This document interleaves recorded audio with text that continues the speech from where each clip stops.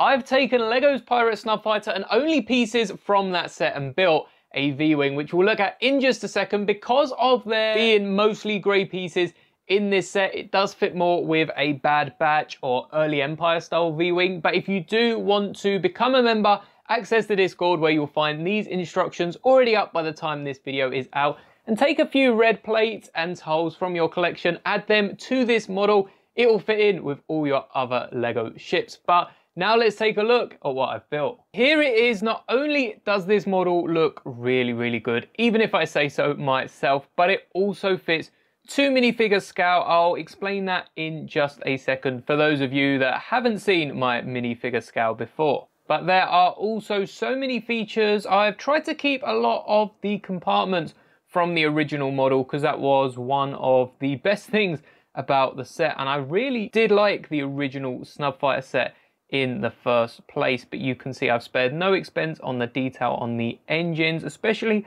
on the back of the ship. Usually this is left quite bland in other designs because it is ultimately going to be facing a wall or looking away from the camera, but I've added a little bumper and made sure I have detailed it to the same extent I did my other model. And I actually used the same 3D model online to build both this V-Wing and my previous iterations. Just before we get into minifigure scale, these are all the spare pieces that are left over if you do end up building this model. So perhaps if you have another model on the go that needs a handful of these elements, it's good to know that you can rebuild this set into a V-Wing and use these for your other designs. And it was also really satisfying to line these up on a base plate. My minifigure scale I used to build all of my mocks, including this V-Wing, keeps to a fairly strict 1:45 scale, which means this is 1/45 of life size. And that keeps with the minifigures as well, because the average minifigure tends to be in universe 180 centimeters, and that makes these minifigures 1:45 scale as well. So it helps to see the different sizes of ships in regards to not only the minifigures but also each other, and we can compare a few different ships with this V-Wing later on. But you've already seen me build a V-Wing on this channel. It fits exactly in the box that I have created. I think it's about 13 studs wide, 26 long, and something crazy like 50 plates tall. But I'll have the exact measurements on screen if you do want to have a go at building one yourself. But now let's take a look at some of the cool features. First up, you'll probably want to display this on your shelf, and right now if you try to put it down, it's just going to act as a ramp for another ship to take off perhaps. But you're going to need a support at the front, and I have created this almost leg here, which just uses a 2x2 brick at the top, a 2x2 dome piece at the bottom, and one of the bars, all from the spare pieces you saw earlier.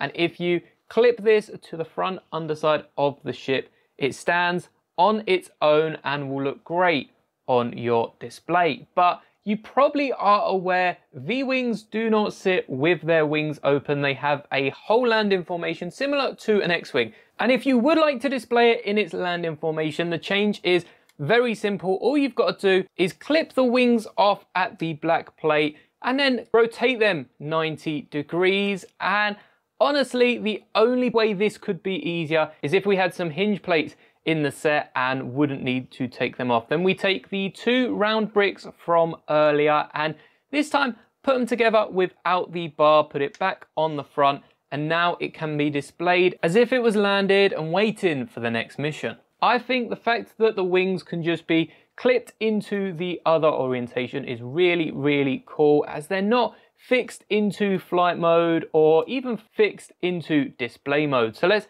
take a closer look at what the difference is. You can see on the left, the wings are definitely a lot taller than they are on the right. And once again, just to make sure it is minifigure scale, we have this tower of bricks and it's pretty much perfectly scaled at 1:45. There's a few different techniques I've used to create this round shape on the wings that I am very proud of, and to put the turrets on as well, which are almost the same length. I did try to make them the same length. I just don't think it's possible without adding a few extra pieces and bulking this up. But you can see the plate that these rest on is a 2x6, which means that it's 2 studs wide giving you the 2 studs of connection, because if I flip both of these over, you'll see they're actually connected to a different stud. When the wings are open, you connect them to the back stud, and when the wings are closed, they're connected to the front stud. Notice this 1x2 slope inverted for support, just to make sure the wings don't fall off when you're moving around, or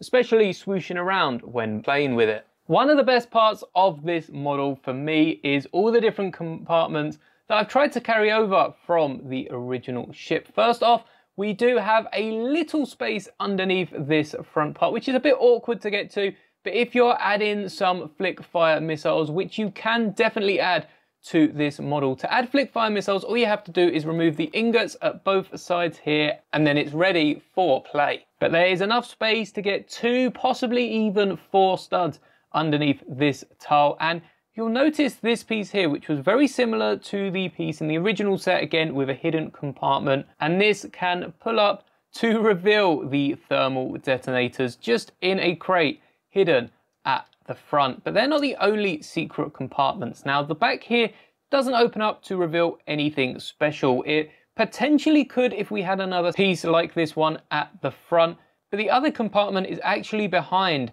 Vane's head. You might notice the giant slope acting as the headboard or the back of the chair, and if we were to remove Vane and take this headboard up using the slope to lift it, there is space for 2 pistols or perhaps a larger blaster, and you could even try to fit Vane's sword in there instead. But this clips down to 2 studs at the back, and it's really nice because in universe in Star Wars, a lot of these smaller ships such as A-Wings and V-Wings have space to store the blasters either behind or underneath the seats. And originally going all the way back to Splinter of the Mind's Eye, that was where Luke and Leia would charge their lightsabers and blasters. But it seems now with Disney that none of these weapons actually need charging. Not only does Vane fit in, and you could replace Vane for a clone trooper, there's enough space just about to get the helmet, but we've got a control panel as well as some analog controls for Vane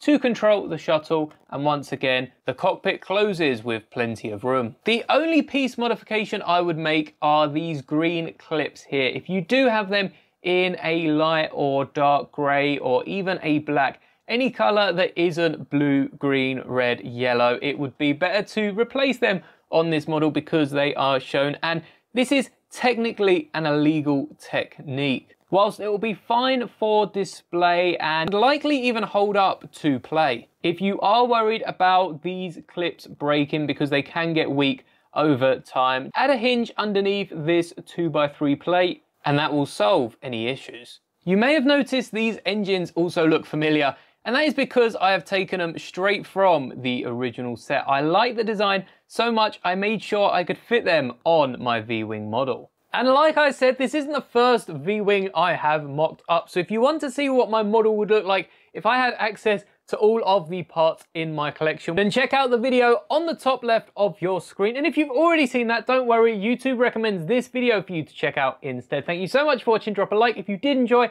and subscribe if you want to see more mocks coming in the near future. May the bricks be with you always.